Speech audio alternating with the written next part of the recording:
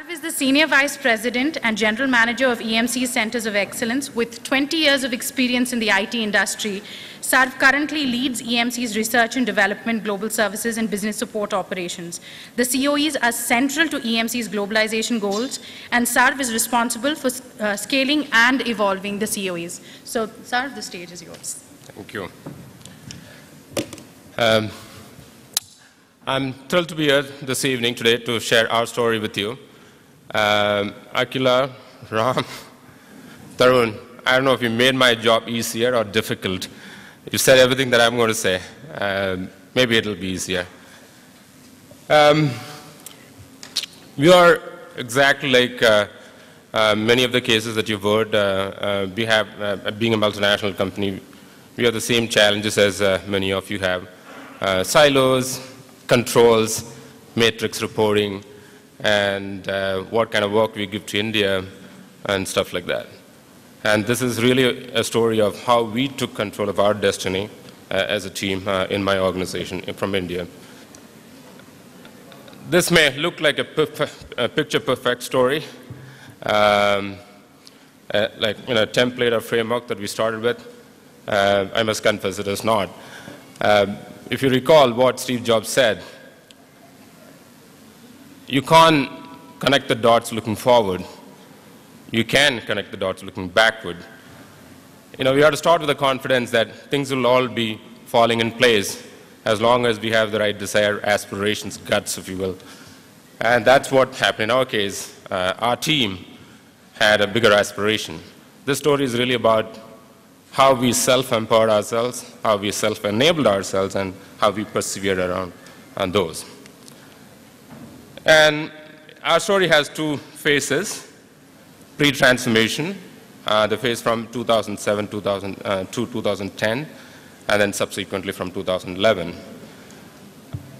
In the first phase, our focus was really the fundamentals, the functional excellence. Now, we couldn't really do anything if we don't have the credibility that these guys can do the basics right. So the focus was really people and processes. We could hire the right people and keep them and do the stuff well. And again, there, we didn't distract ourselves. We focused on three big things. Scale. Why is scale important? We didn't get into any of those religious conversations. We will do only products end-to-end. We need only the we'll do only the high-value work. No. We went after scale. We took everything that came in our way. The reason was we believed scale is important for a few reasons. One, scale gives us the resources. As you scale, you get more resources to play with. And scale gives us the right seat at the table. Today, we are a 5,000 people organization, 10% of our company's headcount. It can't be ignored. You get it opens the door, it gives the seat. And also, it gives the opportunity to experiment because of the resources that you have. The second area that we focused on was values. Yes, like every company, we also have values. We have 10 values at the global level. But what are the most important values for us to stand out? We picked those. The values that we picked are excellence. Being a young organization, we got to make sure we are known for excellence. Excellence in the kind of products or discipline that we have in developing products, and all the services, how we focus on customers and stuff like that. Collaboration. It is very important to realize that in large organizations, as we grow faster, very easy to get into silos. We decided that's something that we will not have. We'll make sure our teams talk to each other all the time. We'll make sure they share knowledge. They make sure they talk about customers between products and services. And the third value that we focused on was innovation. Here, being an younger organization, we didn't want to be really rhetoric about it. We want to make sure we start slowly sowing the seeds for the culture of innovation. And the third area we focused on was talent and leadership. Tarun and others spoke a lot about leadership. We really did focus on leadership and talent. We hired 1,500 people a year, employees a year. And yes, we are big organizations globally, $22 billion dollar organization, 50,000 people organization. But the issues that you face in a large organization, an established location, is totally different from a young location like Bangalore, when you hire 1,500 people. And there are a lot of people, leaders and technical role models to look up to for people in established locations. We don't have all that. We didn't have all that. So what did we do? We decided to take that on our hand. Yes, there were some resources available, but our needs were different. We needed a lot of hand-holding. We needed more prescriptive approach to building our talent base and leadership. The picture you see, all the black ones were the programs locally developed. And that is a lot. And things like, for example, as our employees grow up, as they play as part of a global team, a global organization, do they really stand out? Do they have the right skills to stand out? Yes, they are technically strong, but there is a lot more to technical talent when you work as part of a global team as a technical resource or engineer. And we launched a program called Tech Edge, things that are important for a technical consulting engineer, principal engineers to stand out and be influential in a large project or product. And there was a lot of shortage of architects. Do we wait for the market to create the architect for us, or do we confront it ourselves? So we launched an initiative called School of Architects to create the architects ourselves, shorten the cycle.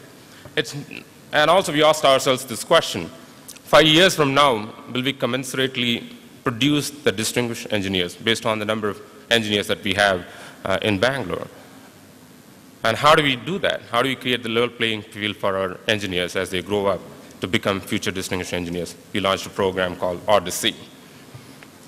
And it's not just on the technical ladder, also on the management and leadership ladder as well. And when we started this journey in 2007, we had 40 managers. Now we have 400 managers. We hired a lot from outside. We promoted a lot of folks from within. How do we bring them all together as one team on one platform, orient them towards what we want to do, the values and stuff like that? So we launched a program called Edge. It's a 15-month process with a lot of classroom interventions, focusing on things that we wanted to really develop in that level. And we worked it out with our own corporate resources, material that we had, and also with Indian Institute of Management. We start with an assessment at the beginning of the 15 months, and we do interim assessments to make sure that the learning sticks, and also we we end it with an assessment. It's been working out very well for us. When you ask for higher level responsibility, our leaders in corporate challenged us with, do you have a leader, a technical leader, an engineering director that has faced customers day in and day out and faced the wrath of the customer, been in front of difficult situations, solve problems? Show me. If we wait for that to happen, it'll take another 10, 15 years. And we decided we got to shorten that cycle. So we created a program to create that experience amongst our senior engineering managers and leaders.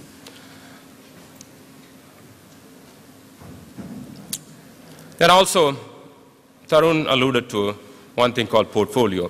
There's no one size that fits. BUs in a large organization, a large portfolio, are in different levels of maturity. You have to attack one by one. You got to plan for each of them. And that's what we did. We were very tactful about how we approached it. And we used models like Zinnov's product maturity model to have a detailed plan for each of them and moving one bit at a time. So what does that, what it all result into? In 2007, we were 450 people. By end of 2010, we were 3,000 people. And we had no consulting engineers, senior level technical talent. We have on architects. We have now, by end of 2010, we had 25 plus folks. And we had 15 products that we touched. At the end of 2010, we had 40 plus different products. And also, almost all of our global service business units had representation here. Along with that, we also have a bunch of products that we started owning from India. Can we continue on that track? We've got to shift the gear now. We got the volume, we got the scale, we got to shift. We got to transform ourselves to do bigger things. That was the phase that we have been on from 2011. The focus again here, from functional excellence to now, how can we be strategically relevant to our company? Not just to our company, to the market and the community that we are part of. And we needed a new purpose. And the new purpose, yes, we started with some seeds in the earlier phase, but how do we hone in on the innovation? How do you make sure that the center is known as a center of innovation? And we started the seeds of collaboration in the previous phase, but how do we take it to the next level? Like the panel talked about, yes, most of us have a broad portfolio. How do you make sure that the portfolio works for you? How do you get the portfolio coming together? Create new possibilities. And with all that, how do you make sure that we get out in the market and create revenue opportunities, working with our immediate adjacent geographies? And how do you make sure our brand is visible outside in the ecosystem? How do you work with the ecosystem? This is the mecca of IT services. How do you work with that ecosystem to make sure we stand out? Talking of innovation, focus was deepening the culture of innovation further. Again, how do we create more IPs here? Lots of foundational programs around how do we helping our employees understand how do they identify patentable opportunities as they work on products. And not just that, how do we understand customers, develop customer insights, and use that to influence product roadmap? Also along the way, how do we extend our innovation to universities and use that to do more? That way, we become more successful in each of our business units. And also, how do we drive innovation with a purpose? Don't do innovation for the sake of innovation, but how do we take that into the immediate market and realize results sooner?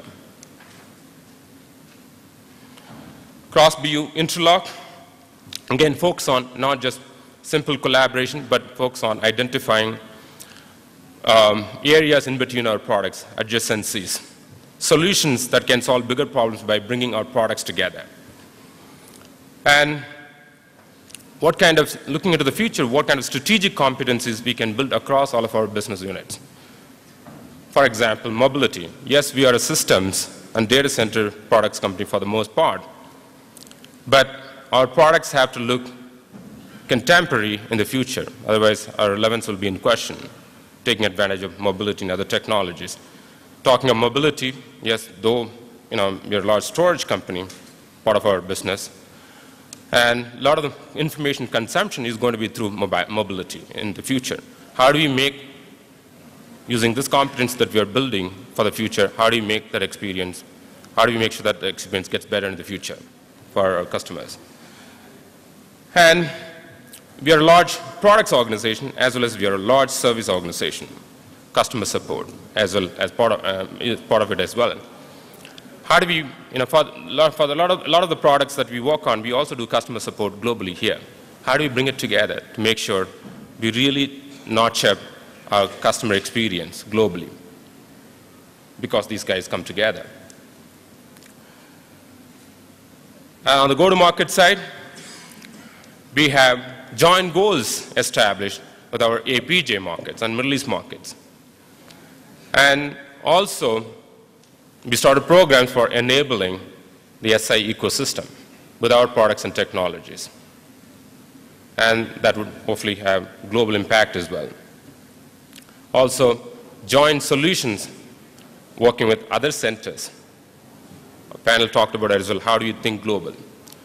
We work with our China center, which is also a reasonable size center, And we together work with our APJ market sales organization and think about solutions that are more relevant to these markets. We do have already wins in this space as well. And EBC, Executive Briefing Center. You can't drive innovation, you can't create new possibilities unless we have access to customers, we get to speak to customers. We created Executive Briefing Center, and we have, most of our senior engineers have an opportunity to stand in front of the customers, talk to them, and understand their pain points and opportunities. And it's not just customers from the immediate geography. Most of the Fortune 500 IT organizations, Fortune 500 customers' IT organizations, they visit. They do either have their own direct presence or they do outsource. As part of it, there's a huge traffic here. How do we tap into the traffic? How do you host them? We host a lot of them as well here. They are our global customers. As the word spreads out, our account managers in US do keep in touch. Hey, can you host my customer for a few hours in your center? That helps our company as well as us to stand in front of them and talk to them and learn from them. On the ecosystem, the focus here is thought leadership. We stand for cloud, big data, and trust. How do you take that message to the ecosystem?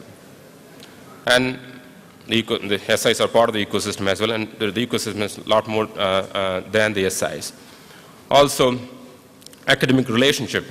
Beyond the research relationship that we have, how do we reach out to the large number of engineering colleges that are there in our country and help them think about the newer competencies that are required in the marketplace. And also, deeper engagement with government. They're policymakers. How do we make sure we have the opportunity to work with them? And also, at the same time, how do you come across as a great corporate citizen in the community that we work with? So all of that, yes, they're all great intent, but the struggle. The great intents don't translate into great results. How do we enable ourselves with the right structure to achieve that, achieve great results? We put in place the foundational aspects to achieve, to drive the execution.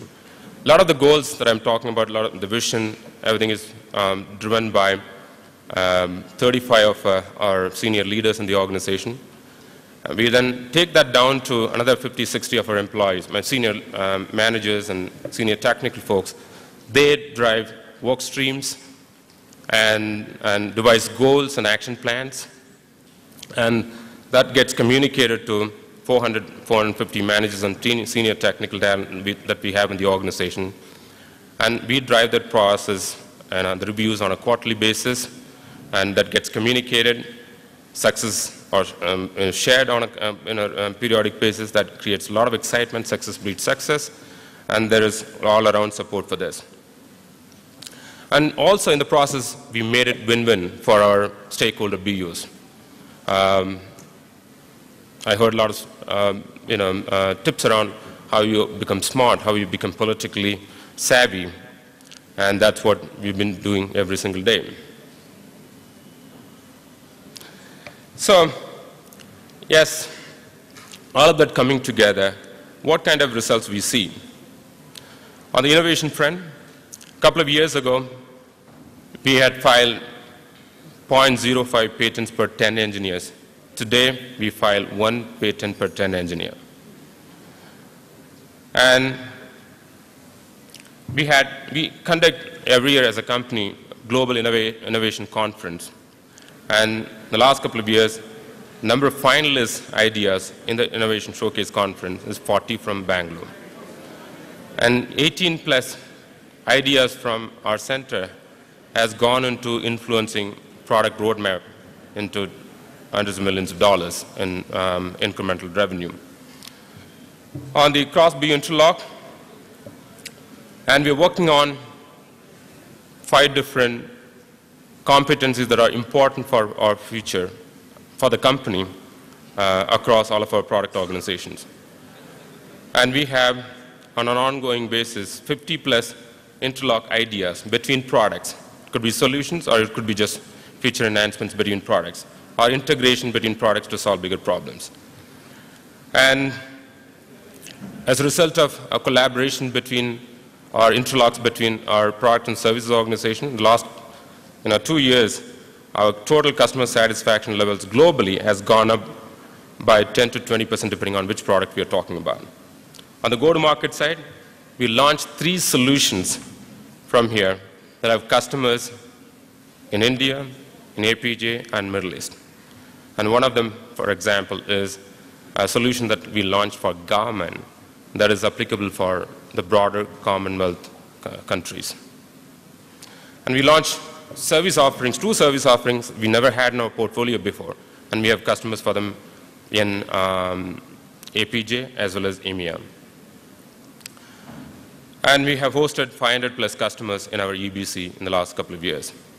And on the ecosystem, we are working with 6 universities. We have 6 research projects going on, extending the kind of work that we are doing in our center with universities. And we have touched 95,000 engineering graduates in the last couple of years across 200 engineering colleges, helping them understand what's happening in cloud, big data, and trust. And we're working with 5 global SIs very deeply today as a result of our connection efforts. Good. It's a work in progress, again. It is, as the panel said, I'm very optimistic and positive about the future, but that'll happen only if we take control of our destiny. Yes, odds may be not in our favors at times. Internal issues in a corporation may be challenging, but I think if we have the right intent, right purpose, and if you want to go after it, I think things will fall in place. The dots will get connected eventually. With that, thank you for the opportunity, Zinnov.